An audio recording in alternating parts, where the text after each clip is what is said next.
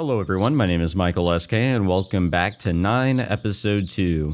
The last episode was composed of trying to get a little closer to Kosuka senpai, which was working until it wasn't, because then her other personality came out, which I'm not sure is related to her powers, but definitely has something to do with the whole charming deal.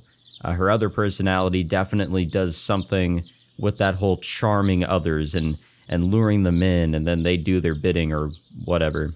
So that is definitely a fact. We just don't know additional details. And according to her, we're close, but no cigar yet. We almost have the idea of what her powers are, but we're not there yet. I don't know what's going to be happening here because, well, we kind of failed. But there is still a possibility that we could get her to be an ally because it doesn't seem like she truly wants to be a part of that group. But her other personality, on the other hand, I don't know. Stifling a yawn, I walk to school. I find Sora waiting for me at the usual spot. When she sees me, she smiles and waves. Ohayo! Oh, じゃなくてさ、ちゃんと挨拶しなさいよ、ちゃんと。はいはい。おはよう、おはよう。はい、これ。Sora takes a small package out of her bag and hands it to me. 弁当。ニーニに渡せって。重かった。なんで急に？プラモデルのこと話したから？お母さんなりに悪いと思ったんじゃないかな。This doesn't necessarily make up for it, though, does it? I would say no.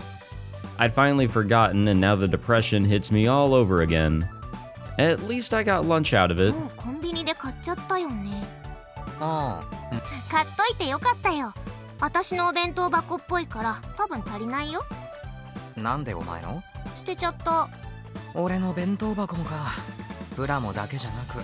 Man. ニーヤンが使ってたもの、我が家にはほとんど残っていないものと思っていただきたい。容赦なく捨ててくな。いやま、実家帰った時に薄々感じてたけどさ。Again, we should really just not go back. That whole family seems to be really toxic. Sighing, I stow the lunchbox in my bag and continue to walk. Sora falls into step beside me. 最近特にひどいよ、おかん。なんだっけ、ミニマリスト？私もおとんも困ってるんですよ。なんで急にそんなのにハマったんだ？どうせテレビとかでしょ。影響受けやすいからな、うちのおかん。そのうち飽きると思うけど、まああれだよね。飽きたところでニーニのなんちゃらメモリーは戻ってこないよね。そのくせほら、もう使ってないような古いブランドのバッグとか学生時代の思い出なのって捨てないの。もういい。これ以上聞いたら実の親を憎んでしまいそうだ。まだ憎んでないとか成人かよ。Well, yeah. 一応罪悪感持ってくれてるならこの弁当に免じて許すことにする。寛大だな。私だったら特にコレクションとかないな。私服とかそれなりに揃えてるだろう。服なんて捨てられちゃってもお父さんに買ってっておねだりすれば余裕だし。格差が激しいな。Well, yeah. Absolutely. It's kind of been proven over multiple situations here. Oh no. As we continue our small talk, we spot the usual gaggle of guys surrounding a lone girl. If we keep up our current pace, we'll overtake them soon. 何意識してんの？してねえよ。ほんとかな。実際まんざらでもないでしょ。うわ、この人。うっせえな。追いついたら面倒だなって思ってただけだ。今日もあれだね、いっぱいいるね。姿は見えないけど、まあ男子の中心にいるんだろうな。ちょっとね、私観察してみたんですよ。電車の中で？そうそう。だいたい本読んでるんだけど、多分私と同じ駅なのかな。先輩の男子が声かけるんだよね、はるか先輩に。それでテンパってついつい人格交代しちゃうみたいで、交代するとああなる。最初に声をかける一人を除いて先輩に興味を示してないってことか。すごいね。先輩可愛いし普通に仲良くなりたいのかも。物静かで地味な美少女ってその手の人にはウケそう。まあわからんでもない。あとヤンキーにもウケそう。ヤンキーってお前、今時ヤンキーって It could be. ほらあるじゃん、漫画とかで読み握ってさ、実はお前のこと気になってたんだよな。彼氏にバラされたくなかったら的な。お前どんな漫画読んでるんだよ。だってスマホでネットしてるとその手のエッチな漫画やたらと勧めてくるから、広告で。 It's kind of obvious, but I'm just gonna point it out. Sora's voice actor really has range. エッチって言っちゃったよこいつ。ダメだこいつ。ニーヤンだって読むでしょ。読まねえよアホか。あれっすよ、そういうモテる美少女に好かれた気分はどうすか。なんだその下手くそな話題転換。ニーにあれだよ、ハーレム漫画の主人公みたい。ミャオコ先輩でしょ、はるか先輩でしょ、そしてあたしとか言ったらぶっ飛ばすぞ。おいこら、先回りすんなこら。お前今日もあれか。ああ、約束してるよ、3人で。ニーニについてあることないこと吹き込んでおくね。なんでだよ、やめろよ。なんでって好感度下げたいからに決まってんだろがい。なんでそういうことするんだよ、やめろよ本当に。俺の楽しみを奪うな。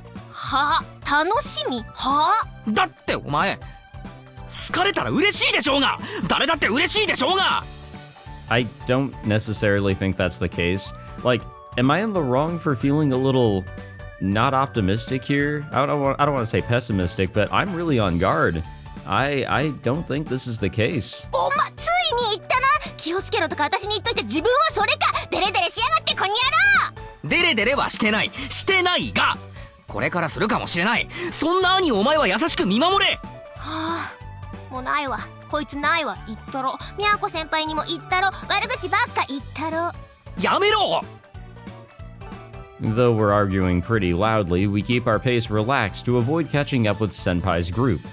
Unfortunately, I think we're so loud that Kosaka Senpai heard us, since I catch a glimpse of her grinning at me through the crowd of guys. Despite all the stupid stuff I said, I'm still being cautious with her.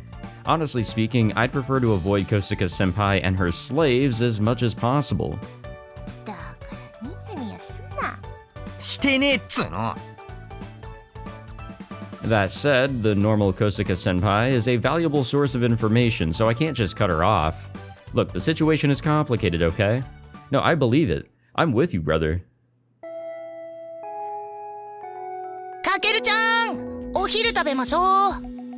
Yoichi saunters over to my desk once the lunch bell rings. Yoichi's eyes widen when he sees me pull out both a lunchbox and my convenience store bag. あれ、珍しい。っていうか初めてじゃない？なんか妹が持ってきた。え、妹ちゃんの手作り？いいよ、おかん。一口ちょうだい。いいよ。I unwrap the cute packaging to reveal a plain-looking two-tier lunchbox. I was all ready for Mom to embarrass me with a cutesy lunchbox, but I'm glad she didn't. Though it comes back to me that Sora said something about Mom getting into decorating her lunches with cute character designs, so I can't let my guard down just yet. ああ、そうだ。ん？レイヤにね、聞いてみたんだよね。え、聞いたって。クホの子の話はしてないよ。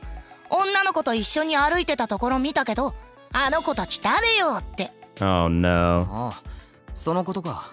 でね、紹介してもらえることになった。どっち？うん。マジかよ。I did not see this coming. I'm a little shaken. I feel like this is bad. Like really, really bad. Sophie said that if she could find out how Takamine knew the hooded girl, well, she'd have an easier time investigating her, excuse me. And now Yuichi's got the chance to find out. Thanks to this, I'll be able to ask him later how the hooded girl and Takamine know each other. This might just be the best chance we'll get. However, is it really a good idea to let Yuichi meet with those guys? I doubt Takamine would hurt his old friend, but... いつそれ？明日。何時？何？一緒に行きたいの？そういうわけじゃないけど。なんだ、別に来てもよかったのに。なんか変な時間だったんだよな。It's at nighttime and at the shrine, isn't it? 変な？ちょっと待ってね。Yuichi stops working on tearing open his sandwich wrapper and takes out his phone. He taps it a few times, likely checking his conversation with Takamine. ああ、そうだ、8時だ。あ朝の？違う、夜。夜？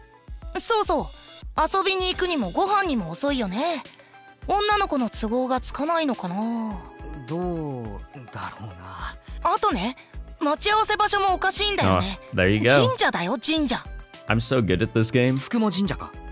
そうそう、女の子の家が近いのかなって納得はしてるけど、まあそれに連夜だし微妙にずれてるんだよな、あいつ。神社で何すんだ？知らない。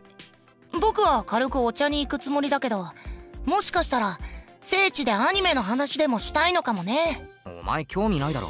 まあね、でも適当に合わせちゃったからな。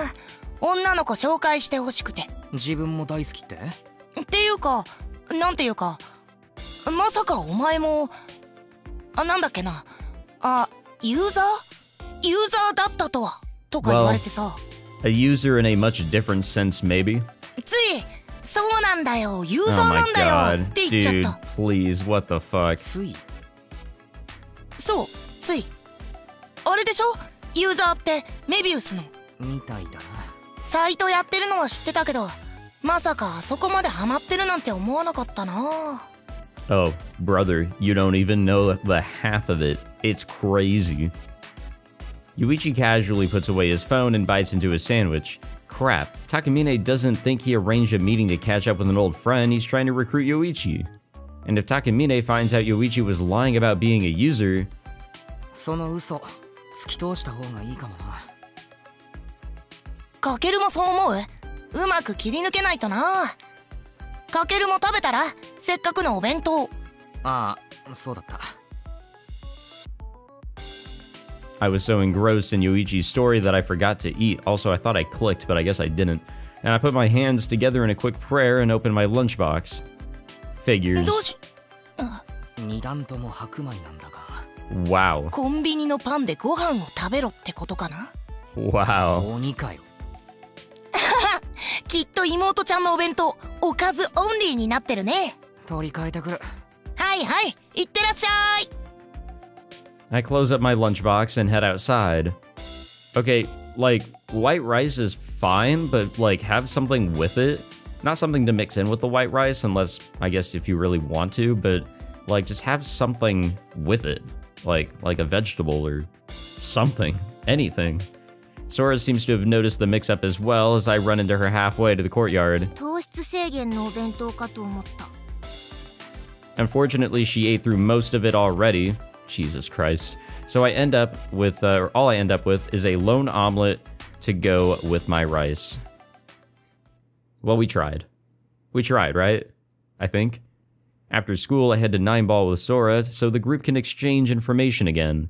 As usual, Kujo's got work, so we'll be filling her in over Lime later. そう。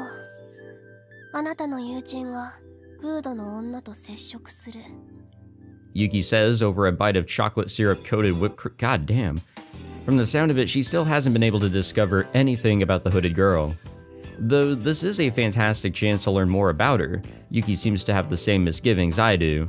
能力者と嘘をついてしまったなら、バレた時が心配ね。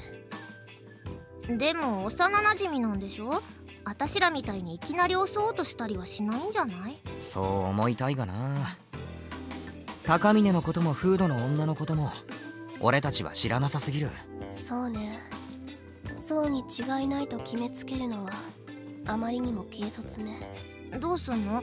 こっそり近くで見守るとか？ Well, I don't think that'll work because, What's-Her-Face was able to discover Sora right away. そうしたいところでもあるんだが。空の能力が通用しない以上、スニーキングも難しいでしょうね。そこなんだよな。だからソフィーに任せることにした。ソフィー？ Oh yeah, she actually doesn't know about Sophie yet. Yuki's spoon stops halfway to her mouth and she gives me a suspicious glare. Come to think of it, I haven't told her about Sophie yet. 信じがたいかもしれないが、異世界の住人だ。異世界ですって。いやマジですよ。私も会いましたもん。ぬいぐるみみたいな姿で宙に浮いてるんです。アーティファクト、有機的には生異物だっけか。ソフィーの世界の道具らしい。で、私らが回収を手伝ってるってわけです。I guess even someone with as active as an imagination, as Yuki, is having a hard time swallowing this. Or so I thought. あなたたちと手を組んだのは正解だったわね。 Thank you, Chuny Brain. まさかエルフヘイムの妖精と契約していたなんて。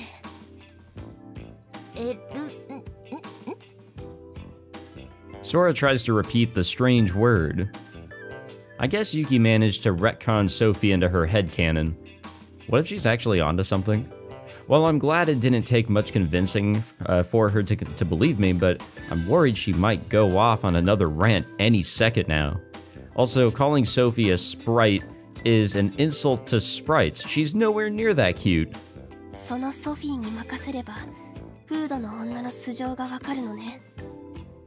そのはず。高峰のこともあっさり調べてくれた。取っかかりさえあればフードの女のこともすぐに調べてくれるはずだ。了解。では任せるとしましょう。あっさり信じたっすね。そんなつまらない嘘をついて私を騙すメリットが。確かにそうっすね。はい。空の方はなんかあるんだろ？そうでした。ありますあります。 Sora fishes around in her bag for her phone, and then starts tapping away furiously. While Sora's pulling up whatever she needs to, Yuki demolishes her parfait and raises a hand to call Kujo over. はい、ダージリンのホット。かしこまりました。ニミくんとソラちゃんは。ああ、どうしよう。私まだ残ってるから大丈夫。かしこまりました。少々お待ちくださいませ。 Kujo bows politely, takes my empty glass and Yuki's empty parfait cup and puts them on her tray, and heads to the kitchen. I watch her go and then turn around just as Sora finishes her preparations. ほら、これこれ。アガスティアの葉の掲示板。高峰蓮也が運営する。ですです。はるか先輩なんだけどね。結局書き込んじゃったみたいで。ああ、他のユーザーを釣るってやつか。 そう、ほらこれ。 She puts her phone down in the middle of the table. Yuki and I lean forward to get a better look. This says that she can't control her power very well. 見る限り嘘は一つもないわね。空から聞いた彼女の悩みと一致している。あと、本物のユーザーしか知らないことを混ぜてるんですよね。本物なら読めばわかるって感じに。巧妙ね。これもう一人の先輩が書いたのか？自分で書いたって。ニーニがさ、ほら敵対するよりそのままの方がって言ったじゃん。ああ、怖いから書いちゃったって。あと司令官が添削してるって。添削ね。先ほどの件といい、仲間探しに本腰を入れ始めたということね。ぽいな。本気で釣りたいみたいだ。ごめんなさいって謝ってたよ先輩。いや、謝る必要はない。それでいいと思うって伝えておいてくれ。私もそう思ったからもう言っておいた。 Oh, perfect. リアクションはまだないかな。どうだろう、後で聞いてみる。集まったらオフ会するつもりみたいって言ってたよ。オフ会？いつ？ Wait, this actually aligns with what happens in episode 1. ゴールデンウィークあたりじゃないかなって。 Yeah, I remember this. 来週か。もうすぐだな。集まるめどはすでに立っている。お待たせしました。 Kujo arrives and our conversation grinds to a halt. Once she's done putting our cups on the table, she hugs the tray to her chest and gives us a concerned look. なんだか表情が暗いけれど、少し急ぐ必要があるかもしれない。けれど、未だ彼らに対抗する手段がないことは。対抗する手段。もっとも、私たちは待つしかない。彼らが明確な悪であるという証拠がない限り動けない。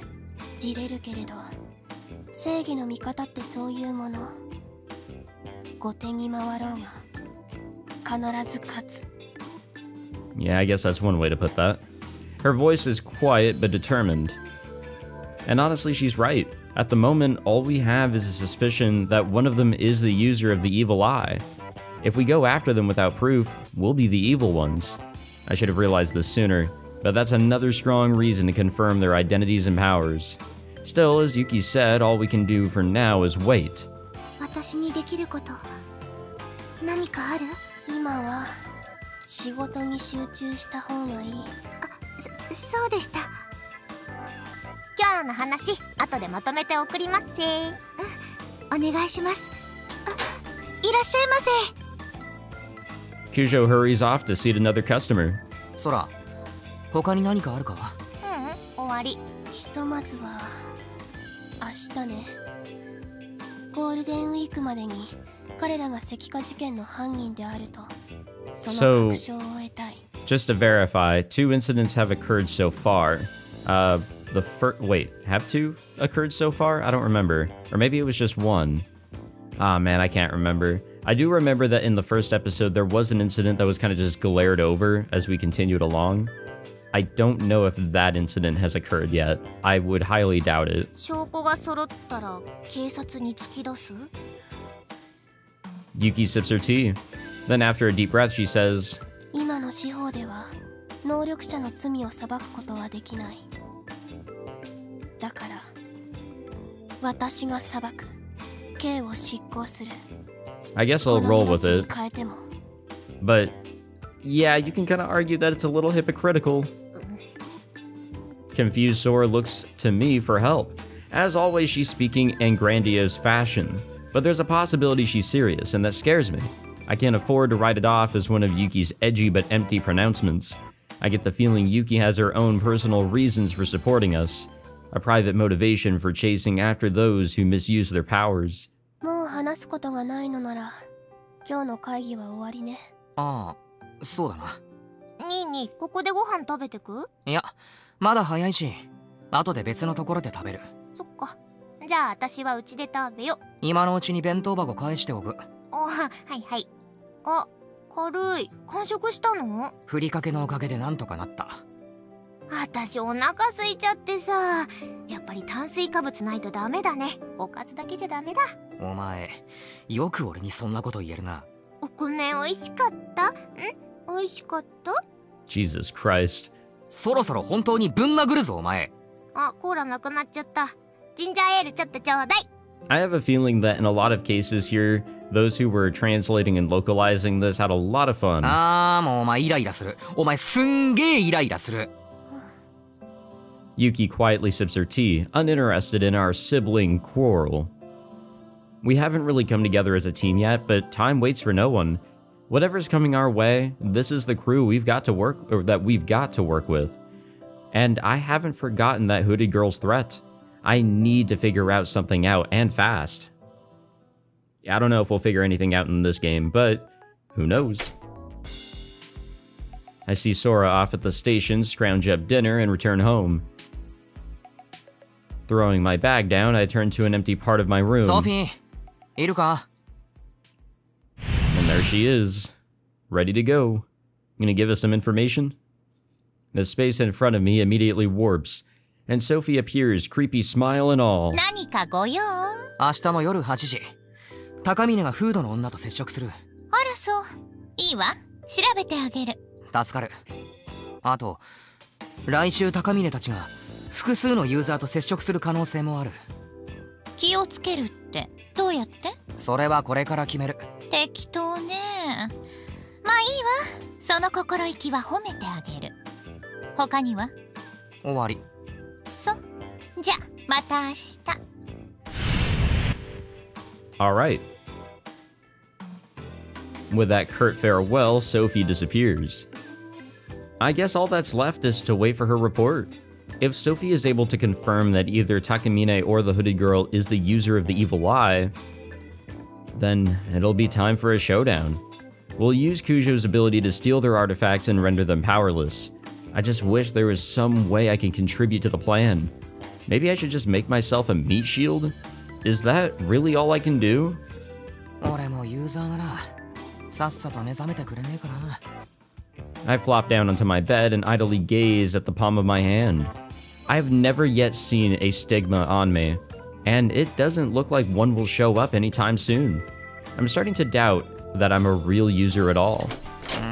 Wait, who the fuck is here? I hear a noise near the entrance and lift my head. There's the clicking sound of someone unlocking my door, and then a dull thud as they open and close it. Wait, was it left unlocked? Or did they unlock it themselves? ただいま Well, there we go. I guess it doesn't fucking matter. Wait, why is she here? なんだちゃんといるじゃん。おかえりって言ってよ。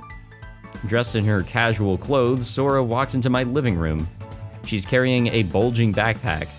Somehow, I doubt there's a present for me. 何？お前帰ったんじゃないの？帰ったよ。で、帰ってきた。 She drops the backpack and settles down. She's planning to stay over again, isn't she? 帰れよ。帰りませんよ。何言ってんすか。週末は一緒に過ごす約束でしょ。 Okay, I'm very forgetful, but I do not remember that promise. そんな約束してねえよ。それに、あれですよ。監視ですよ。何の監視だよ。はるか先輩を連れ込まないかの。なんだそれ。だってニーニ二人きりで迫られたら断れないでしょ。いや、んなことは。断れないっていうか断らないでしょ。ほら俺何も言ってないだろ。言わなくてもわかんの。このエロ魔人。 Oh, come on. 男はみんなエロいんだよ。No, well, not all guys, but yeah. うわ開き直りやがった。てかさ、ニーニーミャーコ先輩好きなんちゃうんですか。なんなんすか。浮気っすか。いや、浮気とかお前付き合ってないし。そもそもさ、それとこれとは話がさ別じゃん。は別何。できればいいってこと。何言ってんだお前は。やれれば誰でもいいのか。God damn it, dude. Stop. おまこら最低か。もっと取り繕え。せめて誠実なふりしろ。節操なし。それが男というものだ。 No, 何 no, 決 no. め顔で言ってんだ。うわ最低だこの兄。人として最低だ。うっせバーカ。欲望に忠実なだけだバーカ。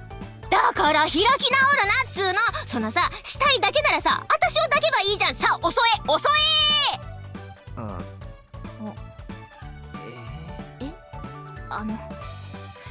そういうガチで弾いてるリアクション求めてないんですけど。ちょっと。だから何弾いてんの。ぶっ飛ばすそうでしょ。いつもならそういうところでしょ。今日は Oh my god, dude. 帰っていただけると。違うの。そういうのじゃないの。違うの。本気で言ったんじゃないの。ちょっとやめてください。来ないで。 Oh no, dude. だから泣くぞ。あんまりそういうこと言うと泣くぞ。無言で玄関の方を見るな。帰らないぞ。私は帰らないぞ。だからその顔やめて。舌打ちワンパターンとか言ったけどそういうのやめて。胸にくるから割とガチで傷つくから。いじめるなよ。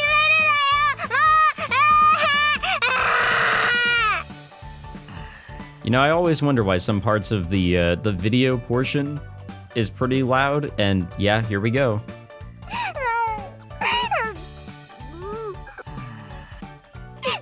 チラチラこっち見んなよ。いや慰めろよ。ポテトチップス食べる？あ、食べる。 Well, back to normal. She cheers up instantly, and after grabbing a bag of potato chips off my table, she rips it open and starts munching. I guess I'm stuck in the sleeping bag again. Mildly depressed, I start to get changed. やだ。急に脱ぎ出した。襲うつもり？お前ちょっと黙れ。Yeah, I don't think that's happening yet. I know what this episode entails. I think we all know what this episode entails, but it's way too early for any of that. Since we've got nothing else to do, well, we're once again poring over the documents that Miss Naruse gave us.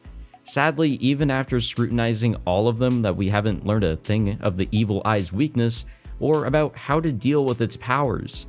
But while we didn't find what we were looking for, the documents themselves were pretty interesting to read through. Thanks to the scraps Sophie has fed us, we were able to fill in the blanks where Miss Naruse seemed confused about events or consistency. The legendary Iris, who saved Shiro Mitsugawa centuries ago, really did exist, and she might still be alive. It's also likely that she was the original owner of the evil eye. My guess is that something caused her to lose possession of it, and after hundreds of years later, it made its way back to Earth. From that, we can infer that there are ways to nullify the contract between an artifact and its user. Miss Naruse concluded that Iris came to be worshipped as a snake god because, at the time, the indigenous people worshipped snakes. Apparently, Shiro Mitsugawa's original residents believed snakes had the power to control water. Considering that similar spirit worship is prevalent all across Japan, it would make sense. Hence why Iris, a resident of another world who possessed superpowers, became the Great White Serpent. The land on which the shrine was built was previously a sacred site. Once upon a time, the story goes, people who wandered into that area were whisked away to the underworld, never to return. According to Ms. Naruse's documents, people often did go missing from this particular area, so she suspects the rumors started as a means of keeping folks away from danger. However, I think there's a different reason. My guess is this place is where it's easiest to link our world to Sophie's, excuse me. Sometimes I just can't talk. Which is why when disaster struck centuries ago, Iris gave Miss Naruse's ancestors the sacred relic as a way of keeping the gate firmly closed and preventing any future problems. The relic succeeded in keeping the world separate, but now that it's broken, they're linked again.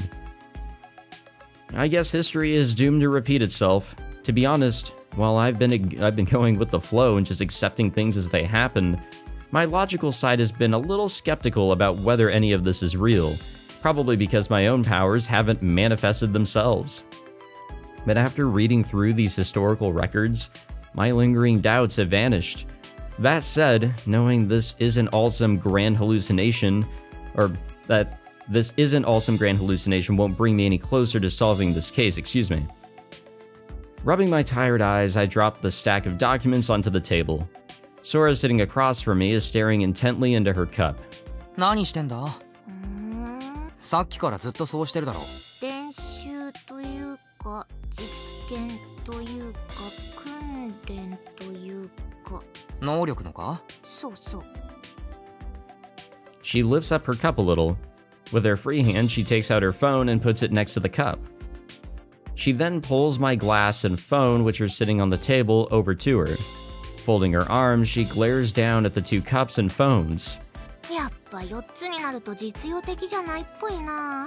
複数に能力かけられるのか。できるっちゃできるってぐらい？でも効果が薄くなるね。今自分には能力使ってないのか？うん、使ってないよ。ああ、勘違いしてた。いつもお前自分に使ってるから。はあ、対象は自由だよ。視界に入ってる人か物なら何でもいける感じ？視界って目に入ってれば遠くてもいいのか？うん。あれ、そう聞くと結構すごいな。ふんって威張りたいけど、射程が長くても実際問題使い道がない。まあ確かに。それに基本的に一つしか存在感の操作できないし。ん？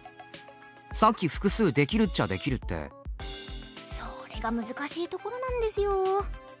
She takes my glass, her cup, and the phones and spreads them all out across the table. 今私、このマグカップの存在感を操作しております。はい。でですね、このマグカップにですね。She picks up her phone and brings it close to her cup これ again. で、このスマホを能力の影響下に置くかどうかの選択ができるようになります。つまりですね、私が操作しているもののそばにあるものなら一緒に存在感を操作できますよと。能力の起点となっているのはこのマグカップだから、スマホがマグカップから離れちゃうと能力の効果が切れちゃいますよと。私説明下手か？あ、いや、なんとなくわかる。じゃあ続けます。で、そうやって対象を複数に広げると効果が弱くなっちゃうみたい。She gathers together the stuff on the table. 1個にかけられる最大を100とすると、ここまで範囲を広げちゃうと1個あたり10くらいになっちゃうわけ。ほぼ無意味。なるほどな。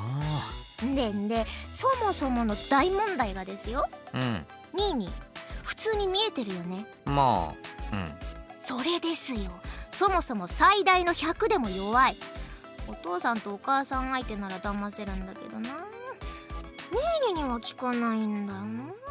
フードのあいつにも見破られたな。そう、それ。どう Yeah. にかできないかなってずっと実験してるんだけど、Oh, no, you're good. But what I think the case is that Kakeru and Ghost, or whoever she is, they have the same thing going on, I guess you could say. I don't know if you want to call it a power, but something deep inside is allowing them to bypass Sora's power, which means there might be some more, I don't know, things going on with people that allow them to also be invulnerable to other people's powers and the effects of them. Alright, goodbye. Sora flops backward onto the floor. I mean, it's not like I'm contributing much myself. Well, leaving that aside, I remember Sophie did mention something about impedance before. I guess if you have a lot of that, Sora's powers won't work? I really should have asked Sophie more about it when I had the chance. I need to make sure to bring it up before we have to go toe-to-toe with those guys.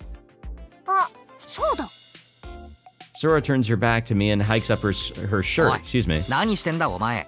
見て見て、スティグマ。ああ。出てるけど。大きくなってない？ I stare at the pattern on Sora's back. Huh. わからん。なんだよ、わかれよ。だって1回しか見たことないし。Yeah, so in the epilogue on episode 1, yeah, Kujo's most definitely got larger. 妹のことなんだから正確に記憶してよね。兄やん髪切っても気づかないし。いや、髪とかどうでもいいし。わかれ、乙女心。Sora straightens out her clothes and then turns to me. How the hell am I supposed to know anything about a womanly heart? まあいいんですよ、そんなのは。気のせいかもだけど、なんか大きくなってるというか、広がってるというか、伸びてるというか。大きくね。成長してるってことでいいのかな。多分そういうことなんだろうが。これもソフィーに。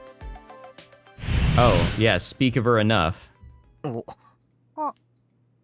The space above the table warps. I was thinking about calling her, so I guess this saves time, but man, weird for her to show up that quick. She's probably got something she wants to ask us, or maybe she's got a report to make. The plushie with a creepy smile pokes its head out of the dimensional rift in my living room. Hi, konnichiwa. Alright, I think this is a good place to end it, because I don't want to deal with her shit right now. I do feel like we're getting a little bit of a, well, maybe not an information dump, but we are gathering information. It's good to be fully focused and all. Plus, I have something I have to attend to very shortly, so probably best to cut it off here. I mean, it's all interesting, don't get me wrong, but yeah, there's a lot of, I don't know if you want to call them moving parts.